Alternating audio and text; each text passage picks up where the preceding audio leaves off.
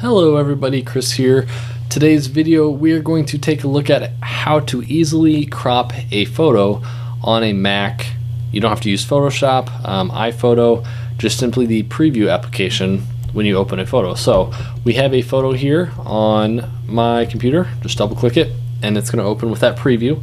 This is a picture from our wedding, me and my wife and our son Ricky, who was actually laughing, not terrified, maybe, I don't know.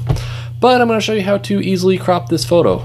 Let's say all I wanted was my goofy head in there.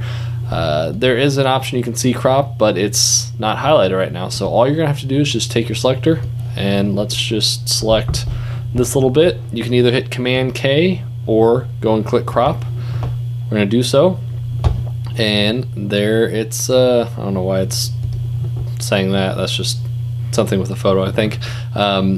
So that's all you got to do. Just simply select it and hit Command K and it'll crop it. I got a stupid look on my face, but that's it. Very easy. But if you don't really have an idea of that's all you got to do, then it may be kind of tricky to figure out. But again, that's just in preview, so you don't have to download Photoshop or anything to crop photos.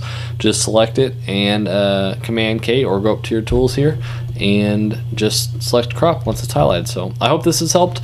If you enjoy this video or the videos I make, please subscribe to the channel. It motivates me to make more for you. Like it and share it with your friends. If there's a video or something you need help with, leave a comment below in this video or any other video I've made.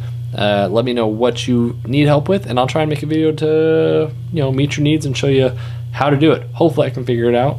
But I hope this has helped, and I appreciate you watching. Thanks, guys.